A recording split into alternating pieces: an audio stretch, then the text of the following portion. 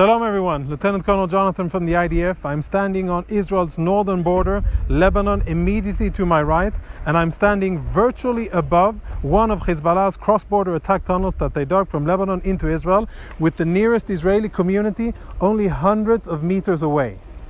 This is what the attack tunnel looks like from the outside. Nothing, hidden, a buried terror infrastructure masked by hills and trees. But let me show you what lies below.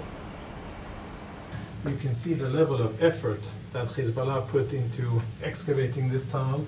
This tunnel is fully equipped with electricity, with communications, with ventilation, with everything needed for a terrorist to get from Lebanon into Israel in order to perpetrate an attack against Israeli civilians. Hezbollah has been digging this and other tunnels for many years, in direct violation of Resolution 1701, which clearly stipulates, by the way, that there should be no illegal weapons and that Hezbollah shouldn't even be present in southern Lebanon.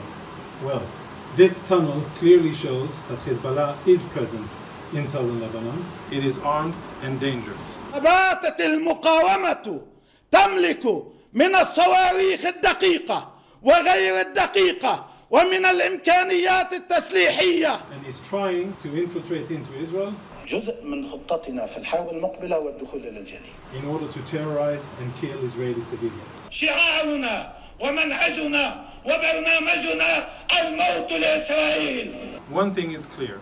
Resolution 1701 is not implemented, and Hezbollah has been allowed to roam freely in southern Lebanon and to dig from civilian houses into Israel. We'll continue to defend our border, our sovereignty, and most importantly, our civilians.